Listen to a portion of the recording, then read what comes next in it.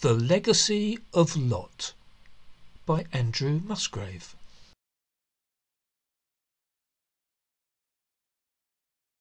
Miss Prudence Doily was a strict Presbyterian. She had had the 10 Commandments drummed into her from an early age. "Thou shalt not bear false witness," though of course diplomatic white lies are acceptable. "Thou shalt not covet Mrs. Fernley Cooper's petunias." "Thou shalt not idolize Cliff Richard."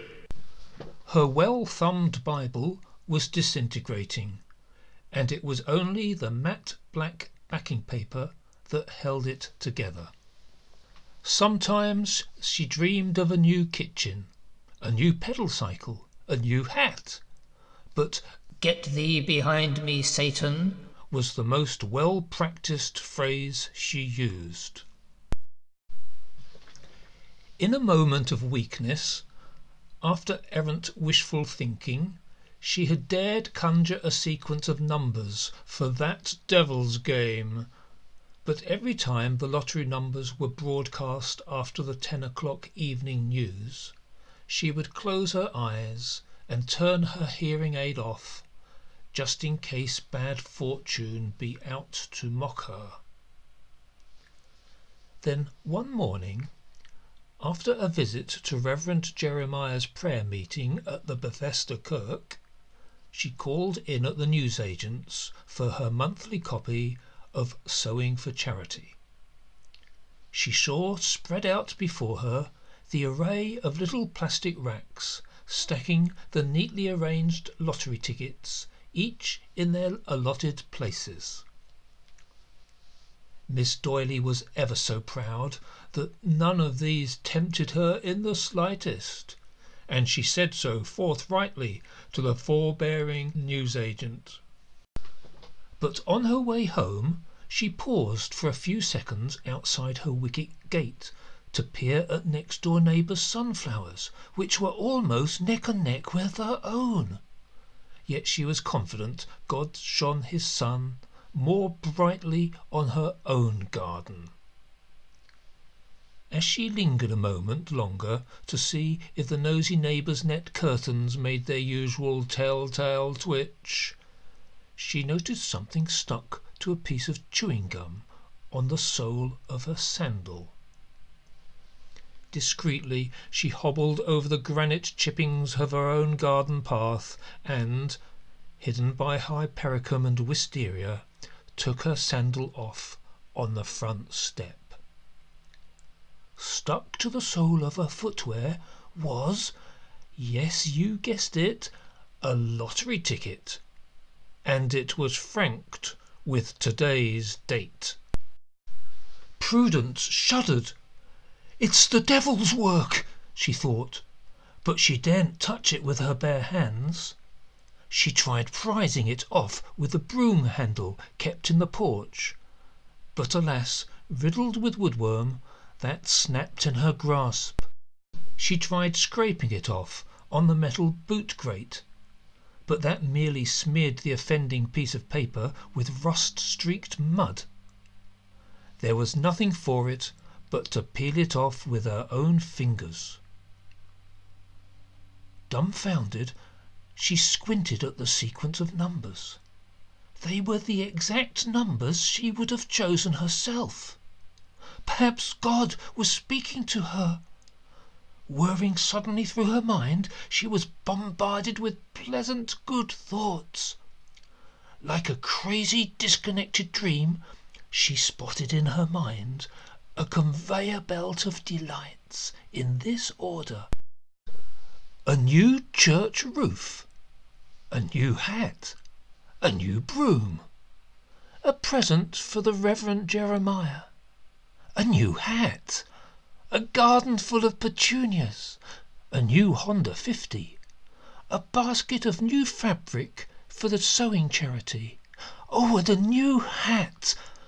All day long she could think of nothing except for the throbbing maelstrom of conflicting aspirations. Perhaps God has chosen me, she thought again, and could not wait until 10:45 p.m. when Thomas Schavenacker had finished his pedantic prophecies posing possibly precipitous portents. As the lottery numbers appeared on the screen, she peered between her wizened fingers that covered her eyes, and only partially turned down her hearing aid. But like a miracle, you guessed right again, the numbers were hers, and yes, she had won. That night she could not sleep. Her mind raced uncontrollably as she tossed and turned beneath the flower-embroidered bedspread. On her way to Kirk the next morning, with fervent steps, she had a divine mission to perform. Reverend Jeremiah, waiting on the church porch steps, waved to her from a distance, but with an air of arrogance Prudence walked on. First stop, the newsagent, to ask what to do with the winning ticket. Today Kirk will be second stop. Even so, Reverend Jeremiah will be proud of me, she mused, very proud. "We don't usually see you here on Sunday mornings, Miss Doily," greeted the newsagent, as a tinkling bell heralded her crossing of the threshold mat. In front of her a little huddle of villagers had gathered, including a very tearful Mrs. Fernley Cooper, and they were all consoling her.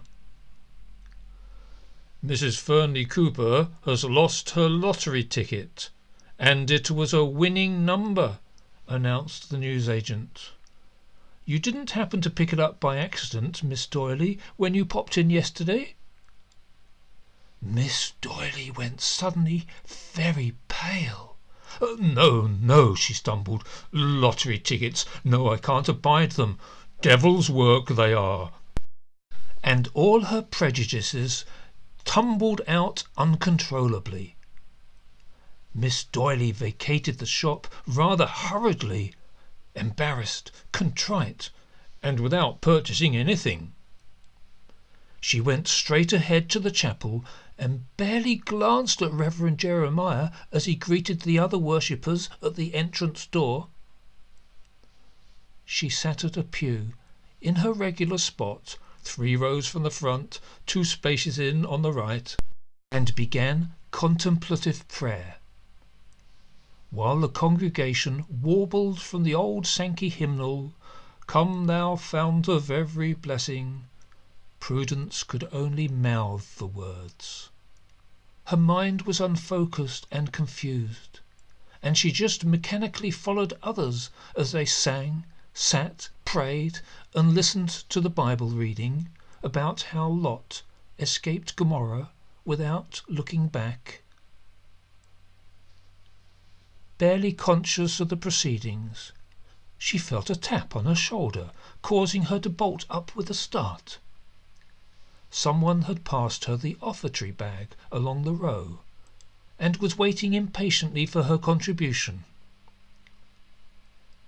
She reached into her handbag and fumbled for one of the new plastic £5 notes. How she disliked the feel of the unmalleable material. Her hand hovered momentarily, until she spotted the folded piece of coloured paper tucked carefully into the corner of her purse.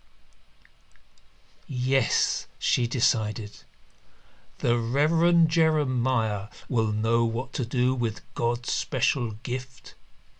And she carefully extracted the folded lottery ticket from her purse and secreted it into the offertory bag without anyone noticing. And immediately she felt at ease, unburdened and forgiven.